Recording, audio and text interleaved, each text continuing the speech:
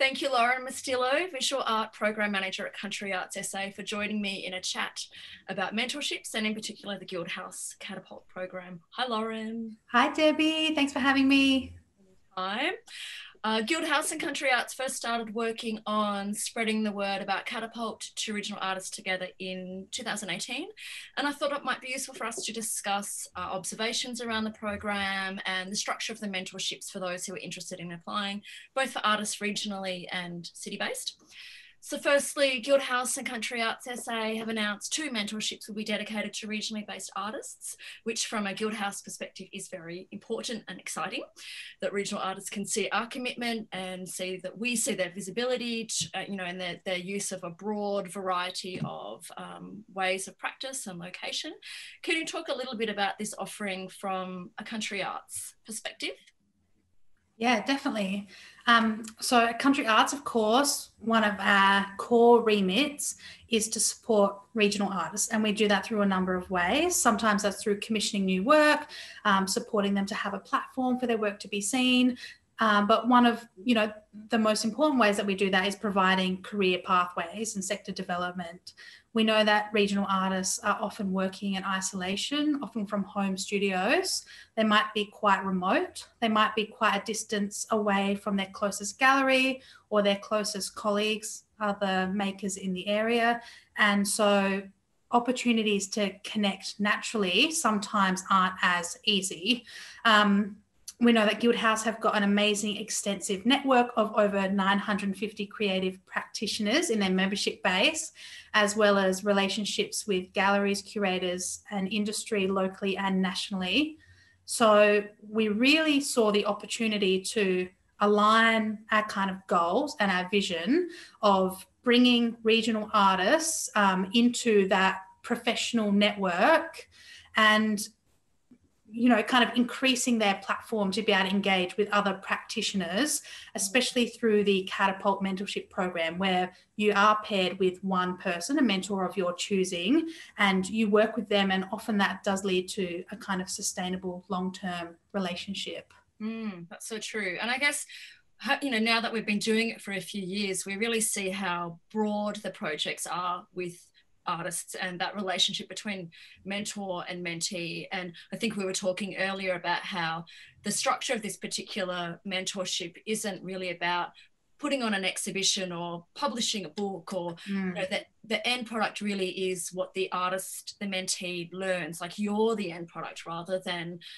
so many other grants. So I guess this differs so much from a grant in that it's about the process and the development of that one artist and that relationship they create with a mentor. Yeah. Is there any particular structure that you see within those pairings? Do you see that it's mainly about expanding professional practice and connection, or is it about skill, or is it just the whole gamut?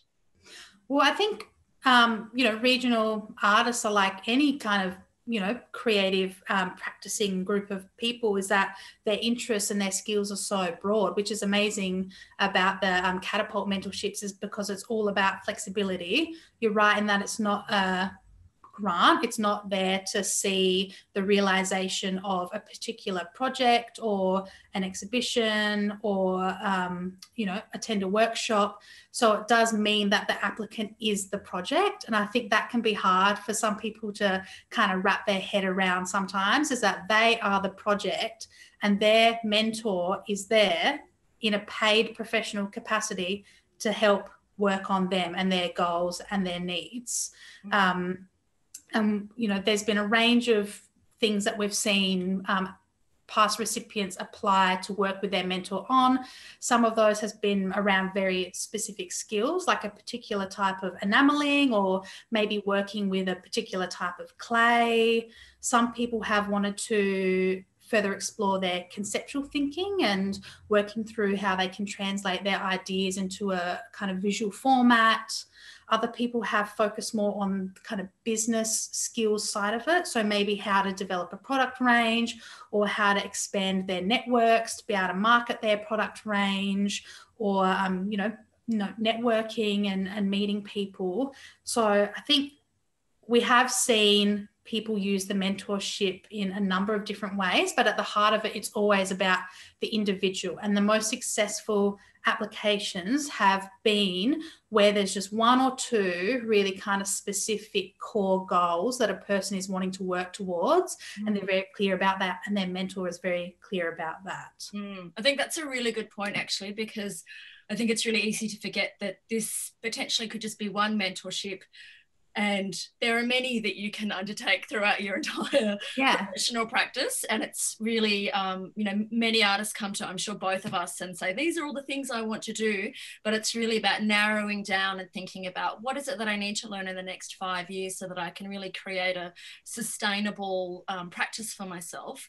And rather than looking at a mentor that's maybe 20 years ahead, looking at someone that's a few years ahead so that you can kind of really lay a path that is achievable and is really focusing on what you can learn for the next and implement for the next few years.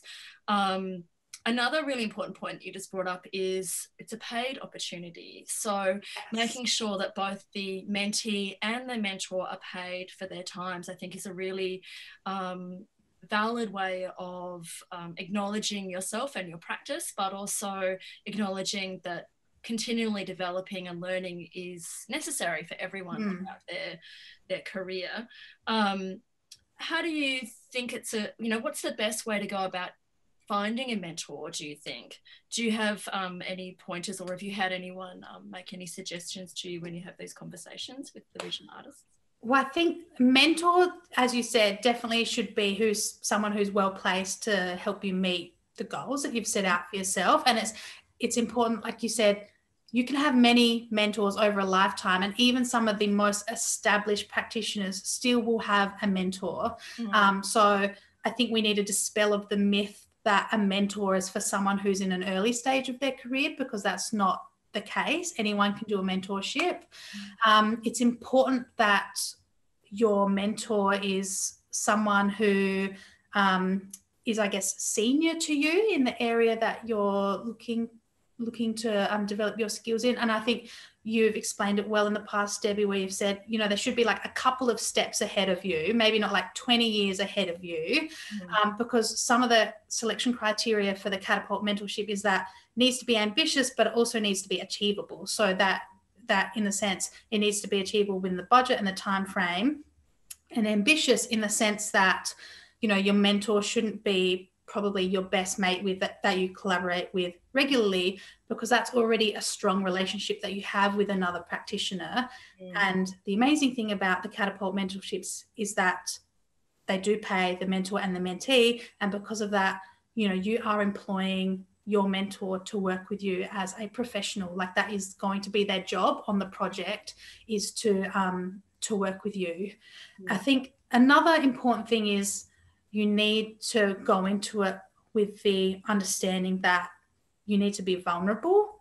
And I think that's something that's come out of the research around the Catapult mentorships as well, through the study that Guildhouse have done with the University of South Australia, that you need to be open about what you're not good at. And that's kind of like why your mentor is there. If you were amazing at everything, like, you wouldn't need them. So in that sense, you do need to pick someone that you're comfortable and confident with, and do your research. You might not know them personally yet, but if you are familiar with their practice and their work, and you've identified that they have a skill set or an approach to making, or a particular network that you admire or you look to as really admirable, then that's definitely worth starting a conversation with that person to explore if their skills meet your kind of needs. I think it's a really good point about, obviously, vulnerability and feeling as though you're ready to take on any feedback. But I think also the mentor needs to be really vulnerable as well, to be sensitive to the needs of the mentee, and to really be able to work through what it is they need to expand on, and to have that kind of critical voice with them. And I think that's one of the difficult things when starting that relationship is, you're right, we don't want you to pick someone who is your studio buddy or that has just taught you for 3 or 4 years. Typically you need to have some sort of know that you're compatible, but also not be too close, because otherwise you could be kind of doing this in your own time as opposed to having the structure of a mentorship.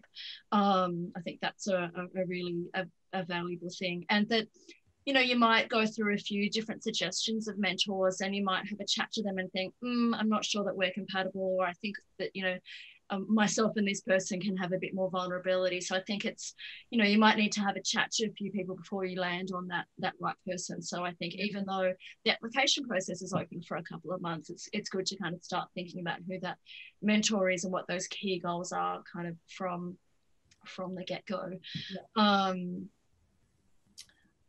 That's fantastic. I'm just trying to think of what else we need to cover in terms of applicants and finding that right project, because it is really such a personal project, and there's not particularly one template where we can say this is how you do a mentorship, because it is really so personal to each artist, to their outcomes and to what they want their practice to be, because there are so many different ways to present your practice and to navigate your practice within your professional life. Not everyone's a full-time artist, so there are a few different ways to kind of navigate that way. Is there anything else in particular that you think regional artists are considering or need to consider when they're putting in their application? I think definitely be realistic about what you want and what you need, and use the flexibility to your advantage. We have seen past regional applicants really kind of make the most of the flexibility and kind of structure the mentorship in a way that their mentor is coming to them when needed, and they still have opportunities to travel to their mentor. But I think in that respect, the Catapult mentorships really enable people to fit in these kind of skill development learning opportunities around like work, family life. We know that not everyone is a full-time artist, and that doesn't diminish a practice. That doesn't make it lesser than, like, that's totally valid. Most artists have got, other multiple forms of employment, and just freeing yourself up from needing to kind of be somewhere at a certain day at a certain time to take part in a formal training opportunity. I think the Catapult mentorship program is a really great way, to bring in those learning opportunities into a practice.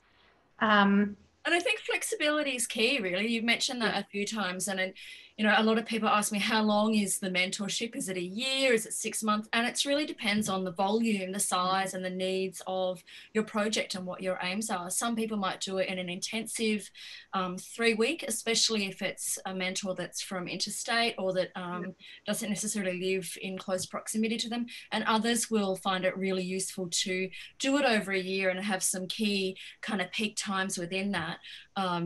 Potentially meeting at the beginning and meeting at the end, and doing the mentee doing the bulk of the work in between.